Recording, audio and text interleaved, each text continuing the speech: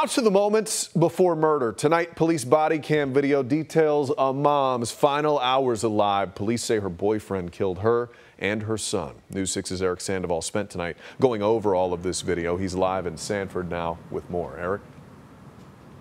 Yeah, Matt, this video actually starts at 3 o'clock in the morning last Monday right here at this Wawa along 25th Street here in Sanford.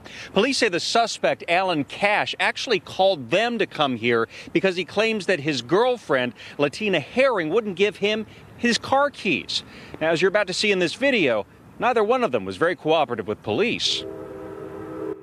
Give me my key. You won't give me my key. That is 35-year-old Latina Herring telling Sanford police about her fight with her boyfriend, Alan Cash. If she gives you back your car key, can you give her back her house key? I don't have a house key. See, now he don't got my house key. Man, you got my key. You He got my house key. He just said he got my I ain't got house key. time to play games with you. Police body cam shows Herring finally going to Cash's car, where she grabs his car keys and returns them.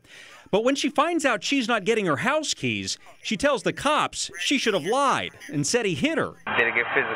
No, I ain't even gonna lie on him. I should just lie since he lied. Yeah, he punched me in my eye. Police leave, only to respond 15 minutes later to a report of a confrontation on Hayes Drive. Come over here.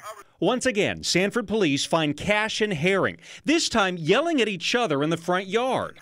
Hands up. You got anything on you? No, I ain't got no number. They check to see if Cash has a gun or her house keys. They don't find anything on him. He just tried to give me my keys. He just want to get his stuff. I ain't He got got time. my keys. Don't he have my keys? You been drinking?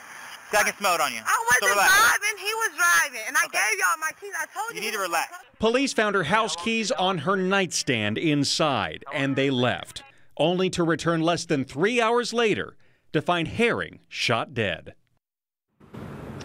Now, Herring's 8-year-old son was also killed in that shooting. Cash was officially charged with his murder today. Now, we put more clips of that body cam footage as well as 911 calls on our website. Just head to clickorlando.com. We are live in Sanford tonight. Eric Sandoval, News 6. Matt, Lisa. Eric, thank you.